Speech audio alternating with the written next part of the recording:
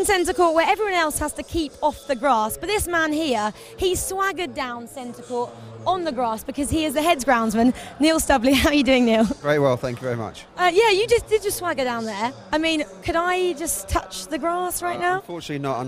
I'm the only one, and my team are the only ones that can go on the court unless you're a player for the day. So you are obviously head groundsman. Just tell us a little bit about your role, please. So yeah, I'm pretty much in charge of the ground staff team that produce these immaculate services. I have to give all the credit to them because they're the guys that actually do it, and I just kind of steer the ship. So I'll take the credit where it comes. Obviously, you didn't always hold this role, though. Were you once upon a time part of that team as well, kind of looking after the grounds? Absolutely. So this is my 22nd tournament. So I started here straight from college, and then I've kind of done my apprenticeship all the way through, and then fortunate enough, I got the top job. And you must have a highlight from those many years working on the courts and around the grounds here at Wimbledon. Can you pick a few for us? Well, I think this is my third middle Sunday, so it's kind of becoming a little bit normal for us. Obviously, the third Monday that we've done. So all of those sort of days where you've got like the true tennis fan coming in, it's a really good experience. And for you and your team, what challenges does a middle Sunday bring, if any? Well, to be fair, we're always in on a middle Sunday anyway because practice is still going on. So most of our crew will be in until 9 o'clock on a middle Sunday anyway. Invariably, the middle Sunday, if it's a normal championships, it gives us a good opportunity to get extra water onto the grass to hydrate it. You know, it's a living surface, and we have to appreciate that. If we don't water it and maintain it, it will die. So, but because the temperatures this week have been quite mild, we haven't had the amount of play that we should normally have for the championships. It doesn't mean that we're going to overly stress the courts out today. Has the rain though this week, has that brought about any challenges? Well, I think it's just frustrations more than anything. All the guys are on standby, they're always courtside ready to pull the covers, so you know, by the time we get to this stage everyone's a little bit tired than normal.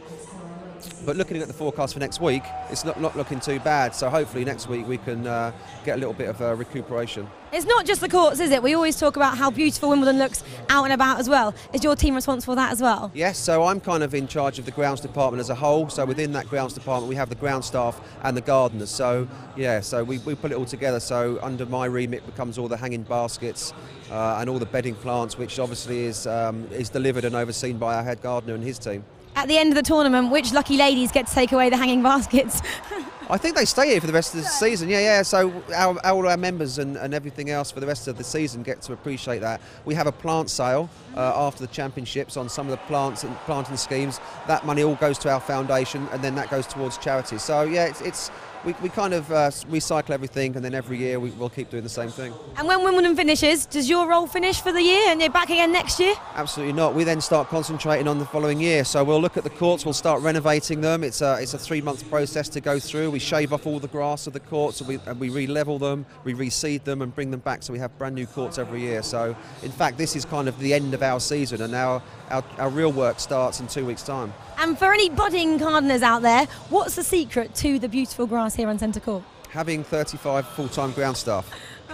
Not many people are going to have that, are they? And also another question I wanted to know, compared to last year, which was beautifully hot, like amazing weather, and this year, which is really rainy, kind of, are they different challenges proposed there? Absolutely, and that's the challenge every year, is that no two championships are the same. So last year, really hot weather, courts are stressing out, we were giving them more water, but then we have that middle Sunday where we can rest them and give them extra water. This year, it's completely different. You know, it's a lot, you know, the temperatures are a lot cooler, a lot of rain floating around, it's very unstable weather this week, and we're here on the middle Sunday, but the importance of it being a full-time job year-round is making sure that the courts are at a stage for day one of the championships that they can either have really hot temperatures or really cold temperatures. We either do a 13-day or a 14-day or, dare I say it, a 15-day championships.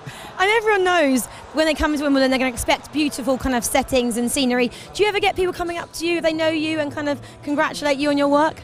Yeah, we get quite a few people that sort of say to us how nice the grounds are and stuff, but a lot of the time, if nothing's said, because the expectation at Wimbledon is that everything should look immaculate and perfect, that's just the assumption. So if people don't say anything, we take that as a good thing. If people don't like it, they'll soon come and tell me.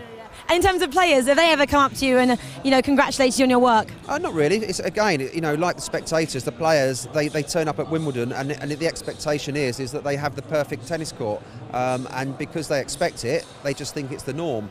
But believe me, if they're not happy, I'm sure they will come and find me. Well, Neil, thank you very much. It looks beautiful again today, and it's sunny, so we're hoping for lots of play on the only fourth middle Sunday to be played at Wimbledon.